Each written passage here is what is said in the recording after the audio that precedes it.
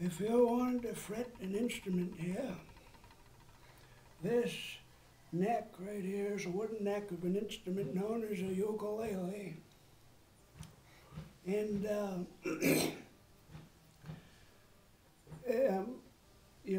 I put marks on it so that I know where they're supposed to be. And this here is a fret saw. You take the fret saw, you see, and you go on the marks and you cut down in there little ways so that you can get the frets to set inside the neck so that they won't fall out. Because if you just put them on top, they'll fall. You can't glue them on. They've got to be in by slight friction of this. Well, I'll put one on there after I get done cutting these, you see. But you've got to be careful when you cut these because, you know, it's easy to miss.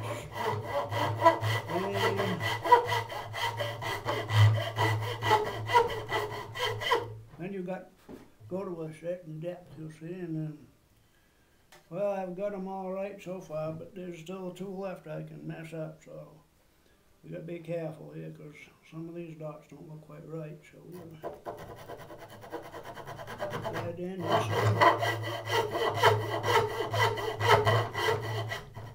Usually about 10. Depends on if the saw seizes up in there. If it seizes up some, I usually go a couple more. But right now, you see, I got this last fret that I cut into this wood. I need to be sure that it's going to work right where I want it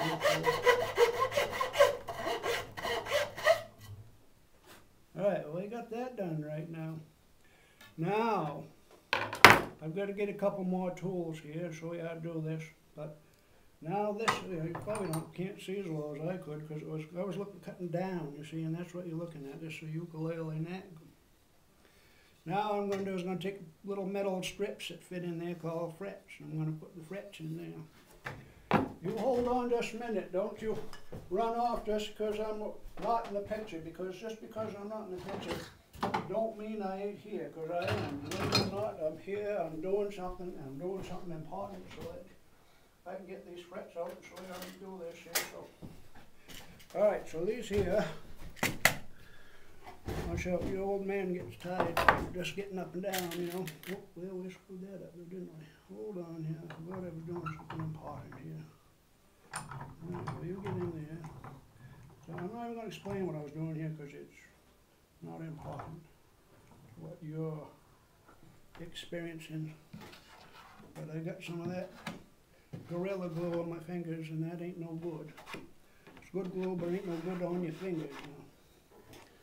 You want it on your fingers, so I'm just going to rub it off onto a dusty surface and most of it kind of dissipates. Anyway, we got a thing full of frets here. These are frets I've cut from fret wires. They come in long pieces and I cut them to fit the neck. Then what I do is I take this fret hammer, and it's got a plastic and a nylon, the other is brass. You really got to give her a good whack. You use the brass, but usually use the plastic. That way you don't dent the fret itself. Tap it a couple times. And you see the frets in there, just like that.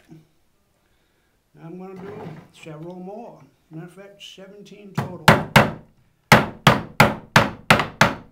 Why you're still watching this is well beyond my comprehension because I would not have any interest in this.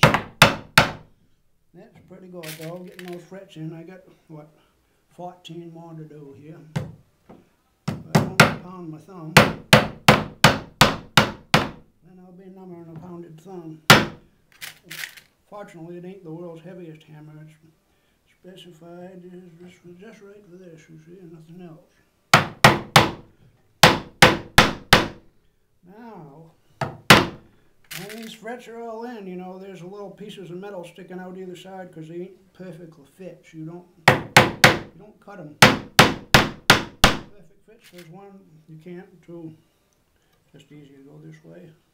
I was going to do it the other way. Look, once in a while, the fret pops right out. You see, if it does, then I'm just going to be a little more persuasive. I got my 12-pound hammer over there if this one don't work, but so far it's doing all right, you see. Now,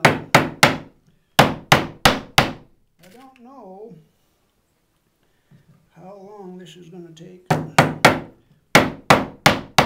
to make a lot of noise after this because I'm going to run a sander. I got a bench sander over there. What I do with the bench sander, you see, is I just basically, I will take the neck over to it,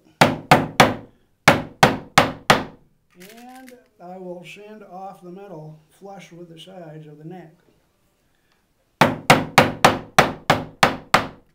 And then, no one will cut themselves when they play this neck, you see.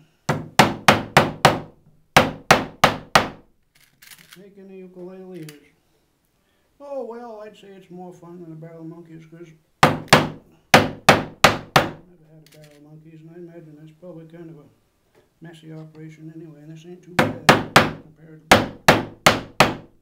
Anyway, we get 2 more frets in there. We'll have this neck fretted. And the good part will be putting on the. It's all good. That's what people always keep telling me. I'm going to change the position of this camera some so you can see what I'm doing over here now. I don't know if you can or not. This is a belt sander right here. If you can see that, then you're not blind. I'm going to turn, you know, it's going to be loud, so I ain't going to be saying much.